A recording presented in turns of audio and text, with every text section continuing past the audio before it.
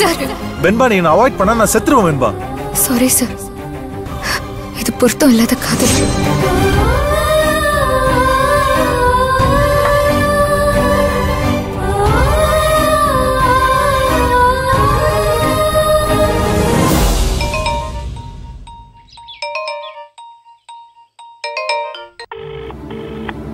Phone attend பண்ண வெண்பா.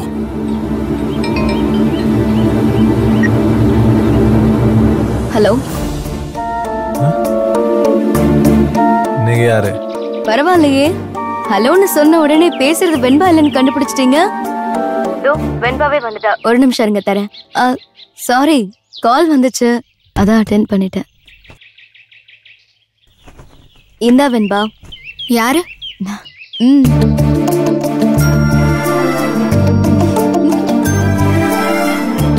சொல்லுங்க sir. வெண்பா உங்ககிட்ட ஒரு விஷயம் பேசணும் வெண்பா. பேசுறதுக்கு தானே ஃபோன் பண்ணீங்க, சொல்லுங்க. வெண்பா நீ இல்லாத ஒரு வாழ்க்கை என்னால நினைச்சு கூட பார்க்க முடியல வெண்பா. தயவு செஞ்சு என்ன புரிஞ்சுக்கோ. உங்களை நான் புரிஞ்சுக்கிட்டு ஆக போறது ஒன்னும் இல்ல. பொய் சொல்லாத. உன் மனசுல நான் இருக்கேன், நிச்சயமா இருக்கேன். நிச்சயமா கிடையாது சார். தயவு செஞ்சு யாழி மேடம கல்யாணம் பண்ணிட்டு சந்தோஷமா இருக்கிற வழியை பாருங்க. திரும்ப திரும்ப இப்படி எனக்கு ஃபோன் பண்ணி டார்ச்சர் பண்ணாதீங்க. வெண்பா இதான் உன் முடிவா? முதல்ல இருந்தே நான் அதான் சார் சொல்லிட்டு இருக்கேன், நீங்க தான் புரிஞ்சுக்கவே மாட்டேங்கிறீங்க. பொய் சொல்லாத வெண்பா. இப்ப சொல்லு, சத்தியம் பண்ணி சொல்லு, உன் மனசுல நான் இல்லைன்னு சொல்லு.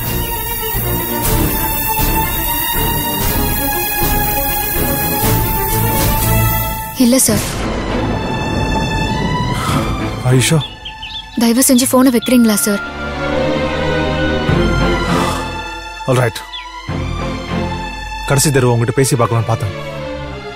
இப்போவும் நீ முடியாதுன்னு சொல்லிட்ட. இதுக்கு மேல உன்னை டிஸ்டர்ப் பண்றதுல there is no point. நான் உயிரோட இருக்கிறதுலயும் எந்த அர்த்தமும் இல்லை. Sir I'm sorry Venba. Once for all. Goodbye.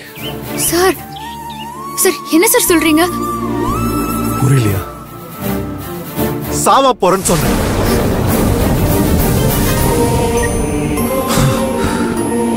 Sir ஐயோ.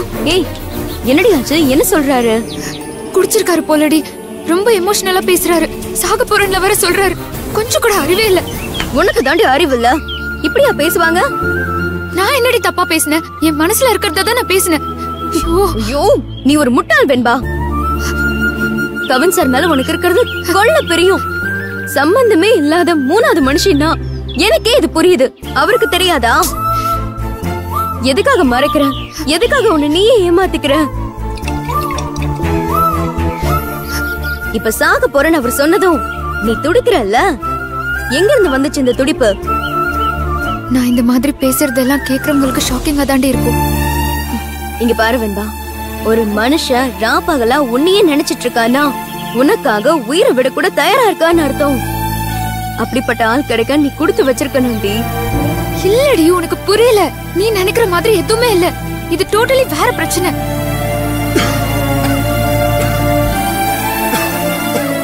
ஏற்கனவே குடிச்சிருக்காருன்னு வேற சொல்ற. போதையில ஒண்ணு கிடக்க ஒண்ணு செஞ்சு அவர் உயிருக்கு ஏதாவது ஆபத்து ஆயிடுச்சுன்னா நீ என்ன பண்ணுவ? முதல்ல நீ கிளம்பு. இதுக்கு மேலே இங்கே நின்னு ஃபீல் பண்ணிட்டு இருந்தேன்னா காரியம் கை மீறி போயிடும். முதல்ல போய் அவரை நேர்ல பார்த்து பேசு. பிடிச்சிருக்கு இல்ல பிடிக்கலன்னு எதையாவது ஒண்ணு சொல்ல, அது உன் இஷ்டம். ஆனா ஒரு நல்ல மனுஷ சாவுக்கு தயவு செஞ்சு நீ காரணம் ஆயிடாத, அவ்வளவுதான் நான் சொல்லுவேன். வா போலாம் வா.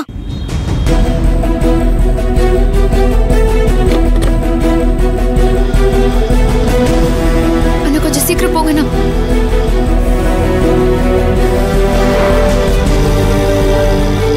அண்ணா கொஞ்சம் சீக்கிரம் போங்க.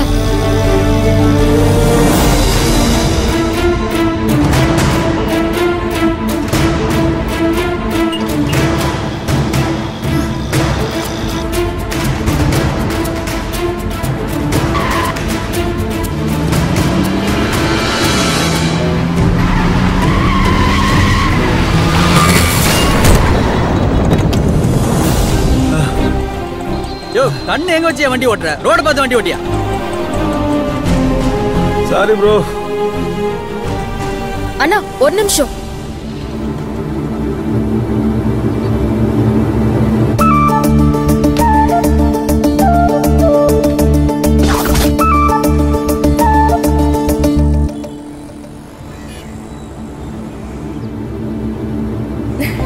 கவின் ஒரு நிமிஷம் இரு. அண்ணா கவின். கயல்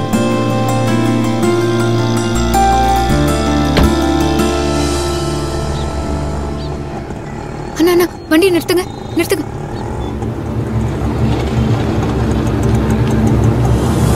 கவின் என்ன ஏன் இப்படி இருக்க? கண்ணு முன்ன தெரியாம ஏன் இவ்ளோ ஸ்பீடா ஓட்டிட்டு போற? அப்படி எங்க போற? சாவறதுக்கு போற.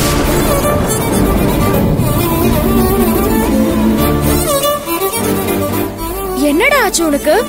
நல்லா தானே இருந்த. போச்சு, எல்லாம் போச்சு, என் வாழ்க்கையே போச்சு. ஹே என்ன ஆச்சு? என்ன ஆச்சுடா உனக்கு?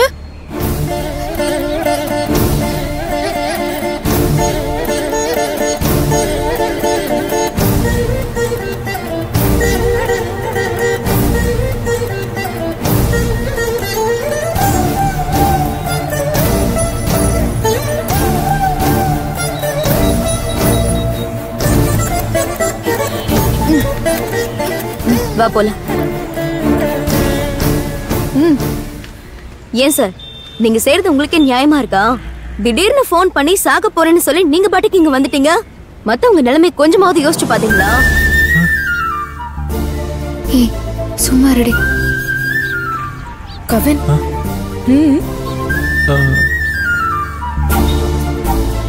வெண்பா, நான் இவளை மனசார லவ் பண்றேன். ஆனா இவ தான் புரிஞ்சிக்கவே மாட்டேன்றா. ஓ கதை அப்படி போகுதோ? ஐயா இதுக்காக தான் சாகணும்னு முடிவு பண்ணீங்களோ? சாரிங்க, நீங்க யாருன்னு எனக்கு தெரியாது.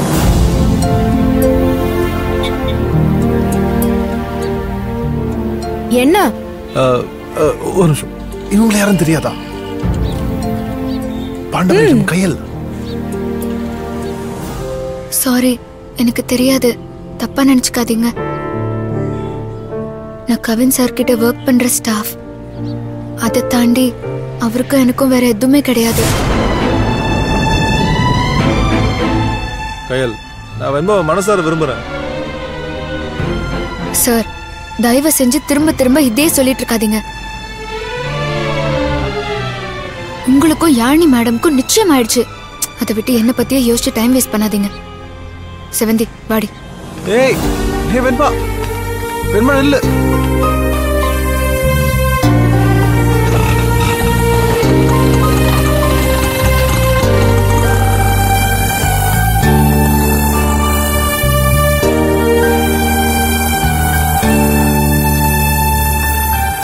பார்த்தல, உண்மையான காதலுக்கு மதிப்பே கிடையாது. என்ன மூஞ்சில அடிச்ச மாதிரி பேசிட்டு போறா பாத்தியா? விடு கவின், நீ யாழினிய கல்யாணம் பண்ணிக்கிட்டு சந்தோஷமா இருன்னு சொன்னாலே தவிர வேற ஒண்ணும் அவ தப்பா பேசவே இல்லையே. என்ன இப்படி சொல்லிட்டு இருக்க நீ?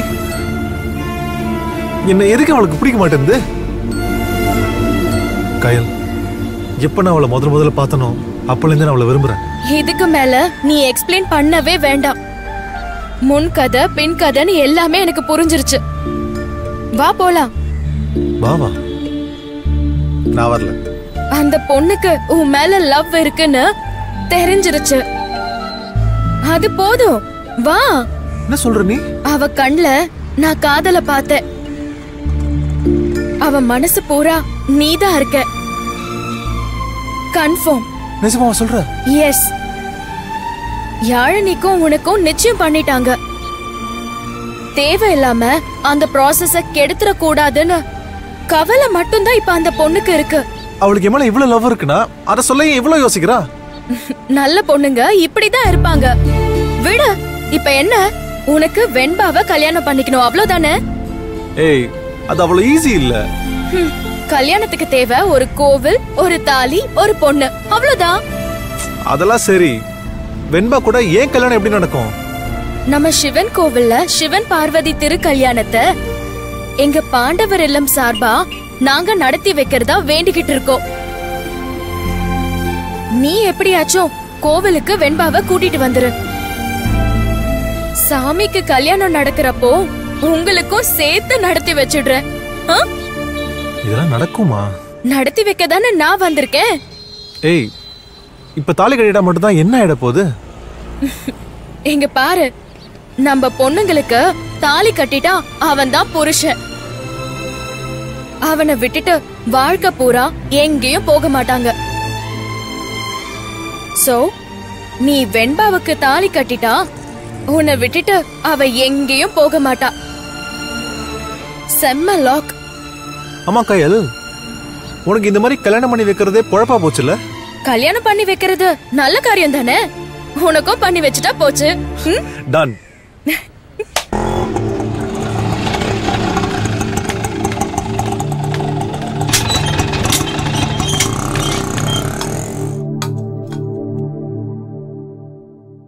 வெண்பா. சித்தி, ஒரு முக்கியமான விஷயம். ஏய் வெண்பா, ஒரு நிமிஷம். இப்பதானே உள்ள வந்த, தண்ணி குடிச்சிட்டு யோசிச்சுட்டு அப்புறமா சொல்லு. நீ சுமாரு. சித்தி, நான் டிசைட் பண்ணிட்டேன். நாளையில இருந்து நான் வேலைக்கு போறது இல்ல.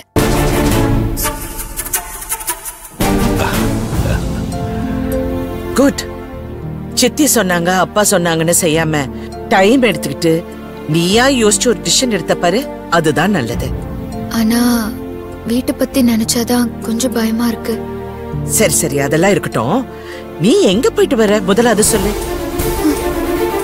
ஏன்னா திடீர்னு உனக்கு இப்படி ஒரு ஞானோதயம் வந்திருக்குன்னா அதுக்கு பின்னாடி ஒரு ரீசன் இருக்கணும்ல.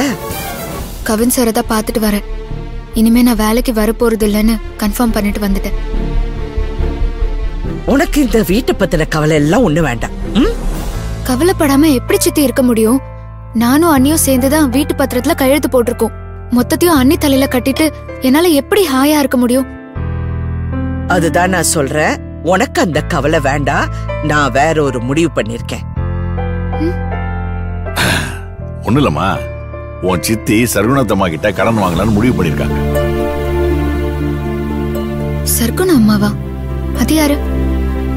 இந்த மாதிரி அவசர ஆத்திரத்துக்கு நம்பி கடன் வாங்கலாம். எனக்கு ரொம்ப தெரிஞ்சவங்க. ரொம்ப நாளா வட்டிக்கு கடன் கொடுக்கற தொழில இருக்காங்க. இன்னைக்கு நானும் அப்பாவும் நேர்ல போய் அவங்கள பார்த்து பேச போறோம். இந்த பேங்க் மாதிரி 1008 ஃபார்மாலிட்டிஸ், அதுக்கப்புறம் இல்லைன்னா கை விரிக்கிற வேலை, அதெல்லாம் ஒண்ணும் கிடையாது. இல்லைன்னா இல்ல, இருக்குன்னா இருக்கு, பளிச்சுன்னு சொல்லிடுவாங்க. அப்ப சரி சித்தி. எங்க சரி, நீ உள்ள போமா. எங்க கிளம்பலாமா? ரெடி சாரதா. சாரதா, ஒரு சின்ன டவுட். பொதுவா இந்த மாதிரி வட்டிக்கு கடன் கொடுக்கறவங்க எல்லாம் வீட்டுக்கு வர சொல்லி பேசுவாங்க, இல்ல ஆபீஸ் மாதிரி ஏதாவது வச்சிருந்தாங்கன்னா அங்க வர சொல்லி பேசுவாங்க. முக்கியமா இந்த மாதிரி விஷயம் பேசும்போது பக்கத்துல யாரும் இருக்க கூடாதுன்னு நினைப்பாங்க. இந்த அம்மா கொஞ்சம் வித்தியாசமா கோவிலுக்கு வர சொல்லிருக்காங்களே, வேற என்ன விஷயமா இருக்கும்? சர்க்குண அம்மா பத்தி உங்களுக்கு தெரியாதா? குடுக்கல் வாங்கல் பிசினஸ்ல இருந்தாலும் அதுலயும் ஒரு நேர்மை இருக்கணும்னு நினைப்பாங்க. பெரிய லெவல்ல கேஷ் டீலிங் பண்றவங்க சாமி சாட்சி அது செய்யணும்னு நினைக்கிறது நியாயம் தானே? நியாயம்தான். இந்த கூட்டத்துல எங்க இருக்காங்களோ இங்கதான் இருக்கணும். சரி வாங்க பாக்கலாம். நாளில் செய்யும் வினைதான் என் செய்யும் வினை நாடு வந்த கோளின் செய்யும் குழுங்கூட்டன் செய்யும் குமரி செய்யும் சதங்கையும் தண்டையும் ஷண்முகமும் தோளும் கடம்பும் எனக்கு முன்னே வந்த தோன்றினே. ஓம் சரவண பவ. திருமுருகாற்றுப்படை முருகா சரணம்.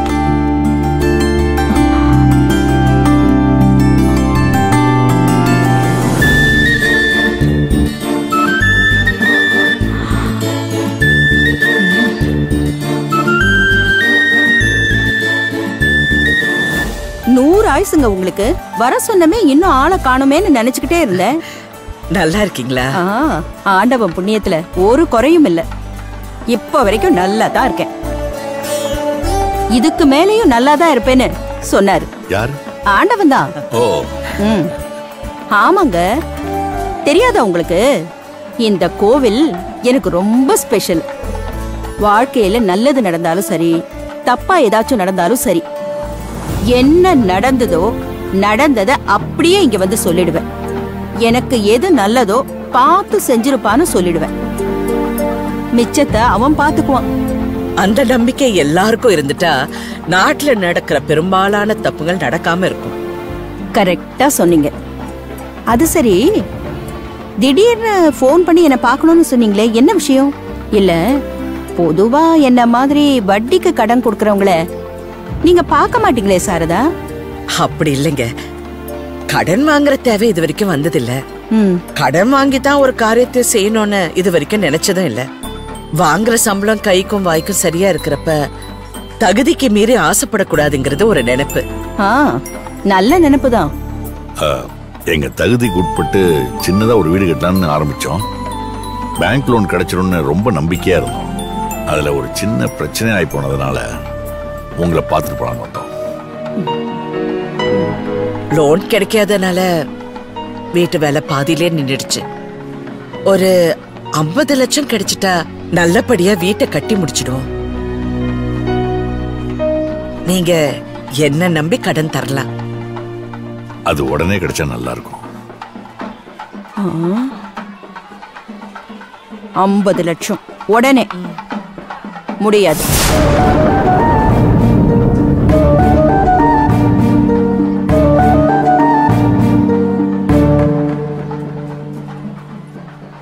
உடனே முடியாதுன்னா உடனே முடியாதுன்னு சொன்னேன்.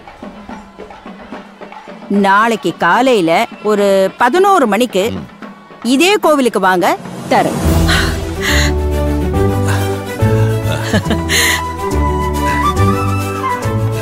சரி வாங்க வாங்க.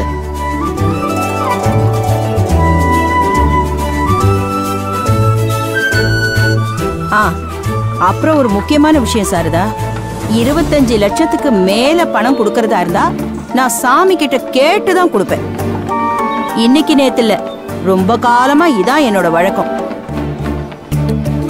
உத்தரவு கொடுக்கறதுனா? அதாவது சாமி கிட்ட திருநீரும் குங்குமமும் பேப்பர்ல மடிச்சு போட்டு குடுக்கலாமா வேண்டாமான்னு கேட்பேன். குடுன்னு உத்தரவு வந்துச்சுன்னா யோசிக்கவே மாட்டேன், கொடுத்துருவேன்.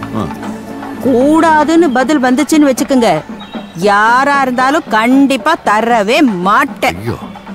இந்த விஷயத்துல நீங்க என்ன தப்பா நினைச்சாலும் பரவாயில்ல, நினைக்கிறதுனாலும் நினைச்சுக்கோங்க. சரி, சாமி சாட்சியா நீங்க செய்ய போற இந்த உதவிய நிச்சயமா எங்களுக்கு சாதகமா இருக்குன்னு தான் நான் நம்புறேன். ரொம்ப சந்தோஷம் சாரதா. நாளைக்கு காலையில 11 மணிக்கு கரெக்டா வந்துடணும். இதே கோவில், இதே சன்னிதானம், எல்லாம் நல்லபடியா நடக்கும். வரட்டுமா? ரமேஷ், வட்டிய கோவிலுக்கு வந்தா கேட்க மாட்டேன்னு நினைச்சிட்டியா? நில்லுடா, ஓடாத, நில்லு. சர்க்குணா, ஐயோ. அக்கா, இந்த வெண்டைக்காய் எவ்வளோ? 30 ரூபாமா?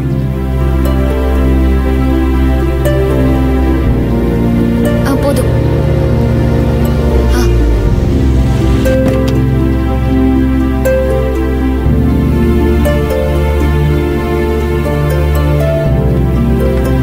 வெண்பா, என்ன உங்க ஆள் வந்திருக்காரு போல?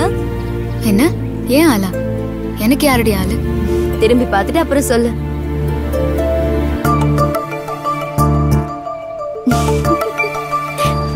நீ வீட்டுக்கு வாடி, உனக்கு இருக்கு. அக்கா, கொஞ்சம் சீக்கிரம் போடுங்க. காசு கொடு. இந்தாங்க அக்கா.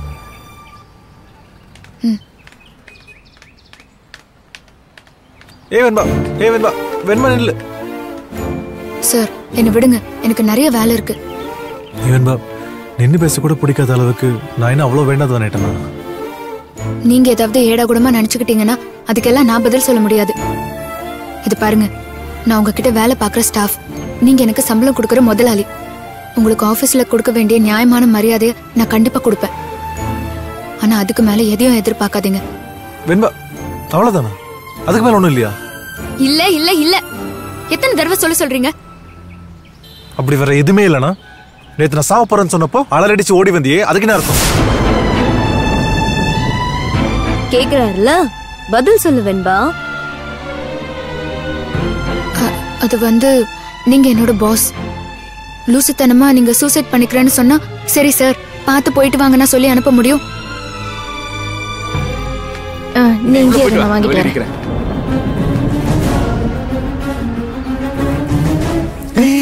என்னையா அங்க பாரு, இங்க வா.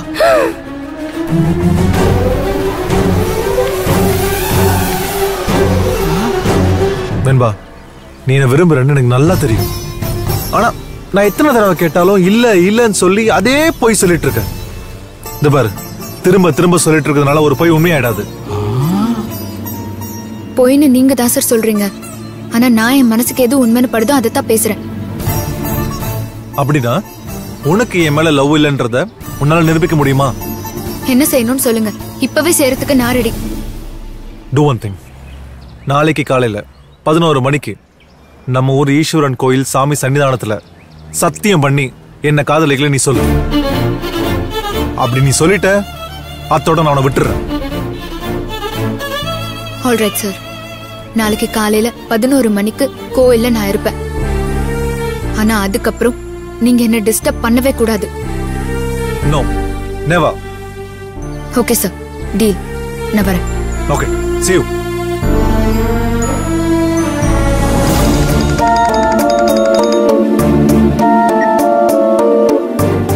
ஹலோ. நான் சொல்றத கவனமா கேட்டுக்க. உங்க ஆள் கவினுக்கும் அந்த வெண்பாவுக்கும் நாளை காலையில கோயில்ல கல்யாணம். நான் சொல்றது அந்த சாமி மேல சத்தியம். நாளை காலையில 11 மணிக்கு நம்ம ஈஸ்வரன் கோயிலுக்கு வந்து சேரு.